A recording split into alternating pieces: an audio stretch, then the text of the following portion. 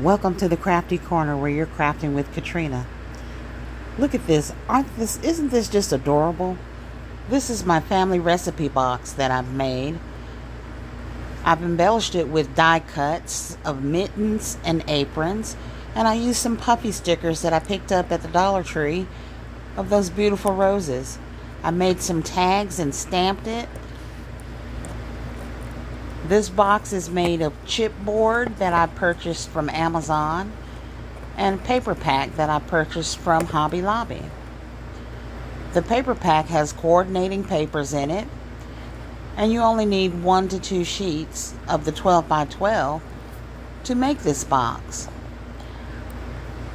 I used some burlap ribbon around the waist to give this a very southern style country chic look.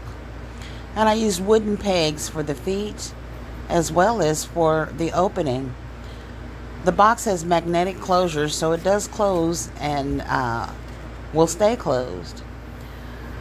I used some crafting cardstock and placed some Inferma on it to write recipes on.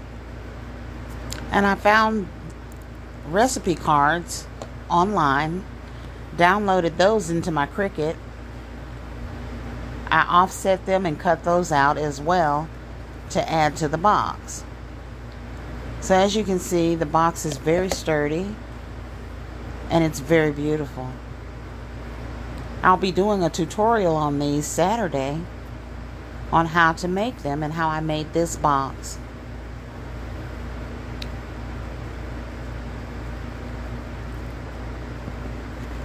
Down in there, as you can see, with everything I've put in here, there's still lots and lots of room for more items. You can add your own cards and your own recipes. You can use index cards, as those will fit as well.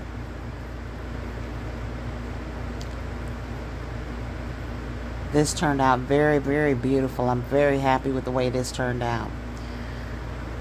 I also did another box, and this was a stationery box. And inside of it, I have cards and envelopes.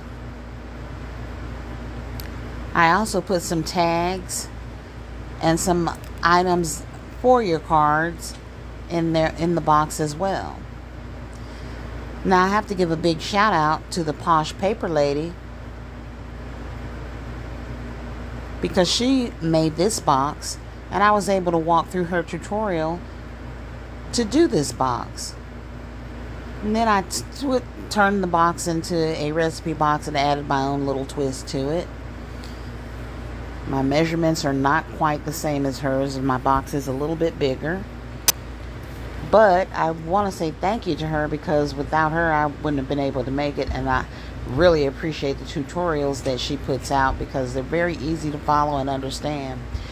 I use chipboard as my dividers in this box to separate the envelopes from the cards, as well as the other items that I placed in the box.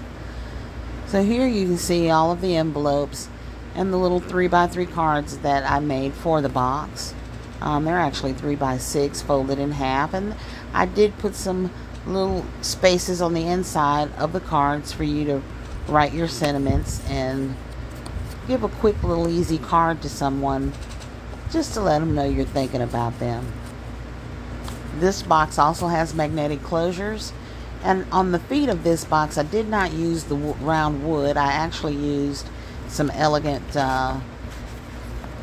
feet pedals that are stands for boxes and things like that.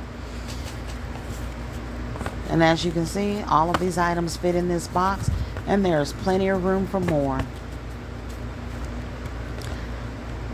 Make sure you tune in to my channel, like and subscribe for more tutorials.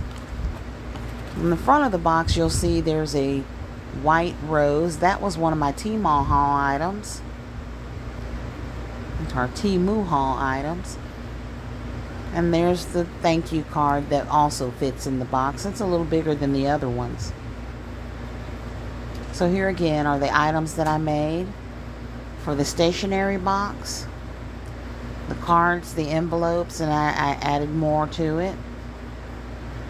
And there's a rose with leaves on top of the box, and here is the recipe box with the puffy rose in front.